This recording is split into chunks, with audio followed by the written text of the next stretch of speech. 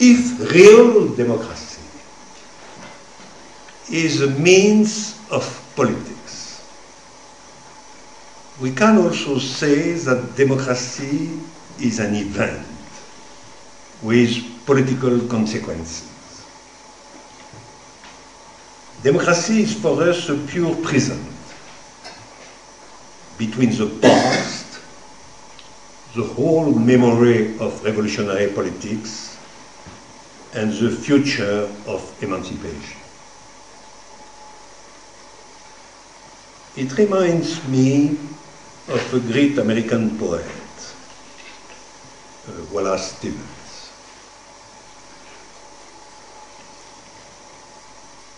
It's in an extraordinary poem, the title of which is Description Without Place. You have to read the Description Without Place, certainly. It's not easy. Description without place is for Stevens something like the definition of poetry itself.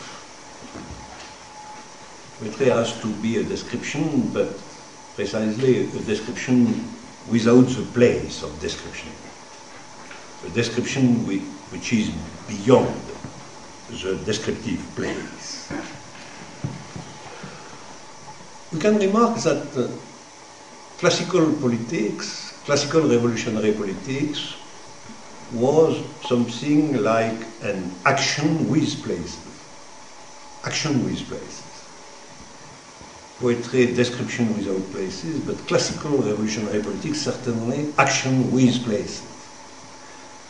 Classes, nationalities, organization, state, and so on. Classical politics is action in a complex of places. And the classical definition of revolutionary politics is to seize the power. But the power is a place. So finally, the classical definition of politics is to go in a place, to seize a place. So classical politics is an action with place. But if we have to find a new way in politics, in a very complex distribution of truths, politics, democracy, philosophy, we probably have to find something like an action without place. And this is why Stevens can be a reference here. Action without place. Action which is the transformation of something beyond the system of place. And politics without goal, like the size of power. Politics near the power, sometimes, but not defined by the power, not defined by any place. And in fact, in Description Without Place, the poem of Stevens, we can find Lenin.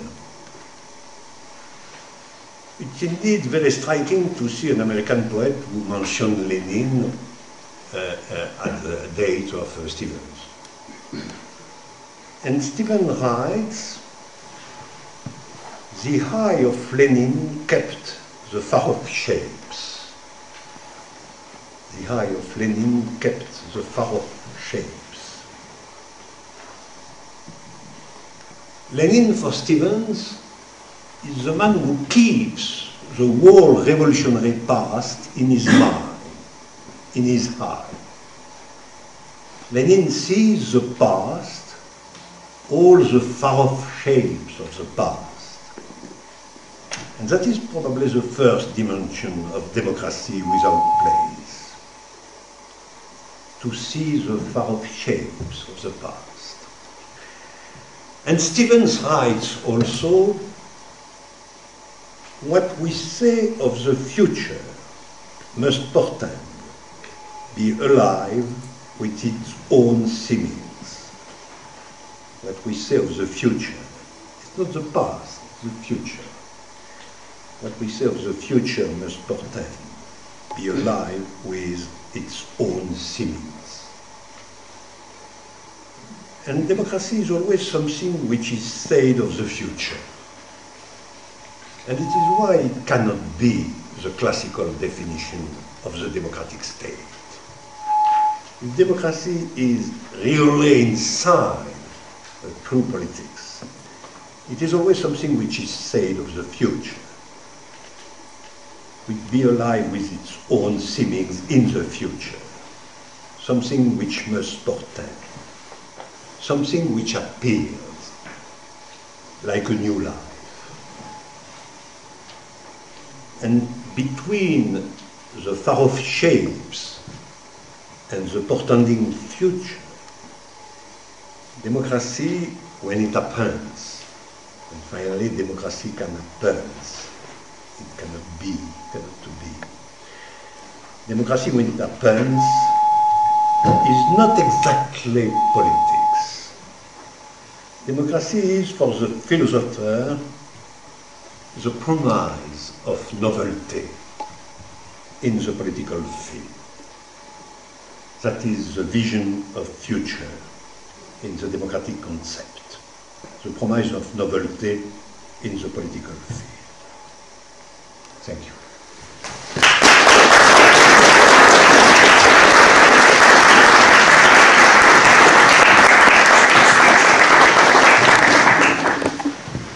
What happened to liberty? Somehow it came up in the beginning and was opposed to justice. And then we had to choose justice or liberty. And I refuse this choice. Because I think only a certain kind of liberty is really something I have to choose. So we have to ask a little bit more, what is liberty actually? The liberty to or the liberty from? The liberty from is certainly the one who is opposed to justice. But the liberty to is actually asking for the necessity of justice. Liberté to justice. Yes. Yes. So you have subordination of liberty to justice. Yeah, but it's not. It's not a subordination. No, it's a subordination. That is your mathematical mind here. You know, in my phenomenological mind, they are merging. They are together. That is a new union of liberty and justice. Right. The subordination would never really be liberty because there's always the idea of revolt in there. The subordinate can come up one day and say, I want to be number one here. But in my phenomenological view, as looking at the phenomenon itself, it is clear that justice without liberty would, as a liberty which agrees to it, that is our liberty to agree to it, would be totally empty. You know, there is no fun, no joy in it. Then it would be this necessity of obligation, you know, which is not the same. That is, the obligation is the burden they put on us. It's not something we can embrace and love. You know. So, also insofar, I would beg you to make the distinction within liberty, and one of them are together dancing, maybe tango, with justice. Okay. So, was as again my usual comment after.